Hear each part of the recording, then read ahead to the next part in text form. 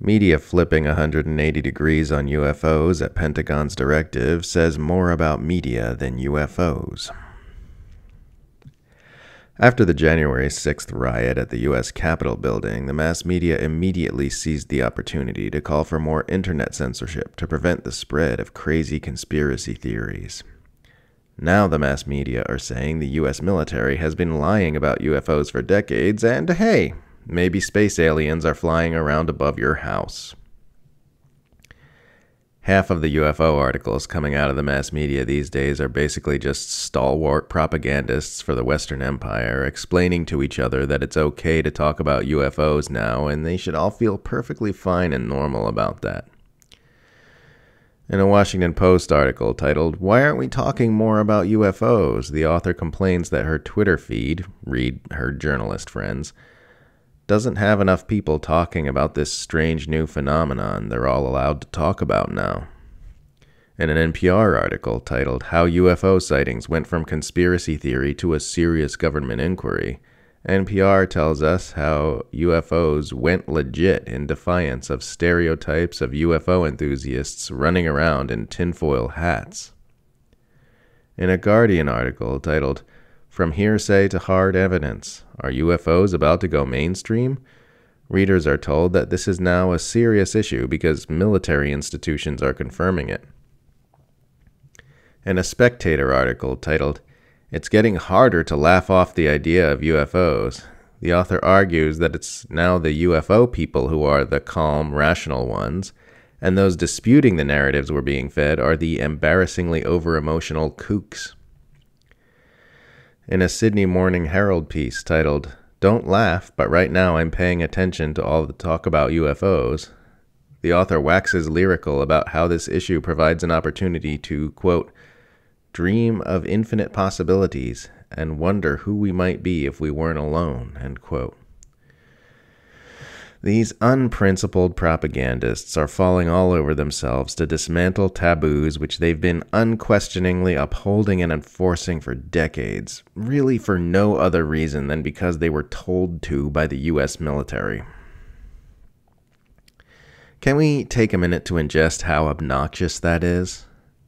The free press, the journalistic institutions who are purportedly responsible for maintaining a well-informed public and holding power to account, are now reporting something they used to scoff at and dismiss because the U.S. military told them it's legitimate. The U.S. military, the single most dangerous part of the single most powerful government on earth, who the press is meant to hold accountable with the light of truth. The part of the U.S. government where intense skepticism is the most important. They're not just failing to apply critical journalism, but are actively picking up the torch and running with a story as bizarre as the possibility that extraterrestrials are buzzing around the Earth's atmosphere. The fact that the mass media are now talking about UFOs all the time because the U.S. military told them it's a legitimate story to cover says very little about UFOs. But it says a lot about the mass media. These outlets are propaganda firms, clearly. When the New York Times first reported that U.S. officials familiar with government UFO reports said that UFOs might be alien aircraft or could be secret Russian or Chinese technology, but say it's definitely not any kind of secret U.S. technology, there was not a shred of incredulity from the mass media about the latter claim. News media institutions all took great pains to inform their audiences that UFOs could be a sign that the U.S. is losing the arms race to Russia and China, and that it could totally be space aliens. But I never saw one news report reminding readers to take U.S. government denials of possession of secret aerial technology with a very large grain of salt. These propaganda institutions aren't just selling the public one irresponsible story here, they're selling them two. They're not just uncritically reporting that UFOs are definitely real and probably threatening. They're also tacitly selling the idea that the U.S. war machine does not have an extremely well-documented history of lying, which it does. The more I learn about this new UFO narrative and its origins, the more of a freaky psyop it looks like. It's clearly been packaged for and marketed to mainstream Americans who don't understand global power dynamics or the depravity of the U.S. military intelligence machine. There's basically just a handful of people who are officially responsible for this weird new mainstream UFO plotline, and they're all either military or intelligence insiders, sleazy warmongering politicians, or the singer from Blink-182. I really mean that, by the way. Blink-182's Tom DeLonge and his To the Stars Academy played a critical role in the unfolding of this story. Think about how easy that situation would be to manipulate.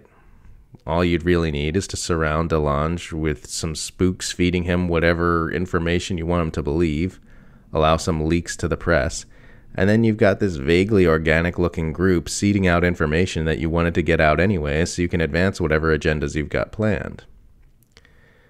And if you listen to DeLonge talk at length about the insane things he's been told about aliens and UFOs by the military and intelligence insiders he's surrounded himself with, it's pretty clear he's at the center of some kind of disinfo operation. The things he's been told include things like aliens are responsible for the world's wars, that they feed off human conflict and negativity, that nuclear tests were actually the military targeting alien aircraft because that's how you kill them, and that the U.S. military has been acting heroically in the highest interest for the benefit of mankind against these malevolent entities.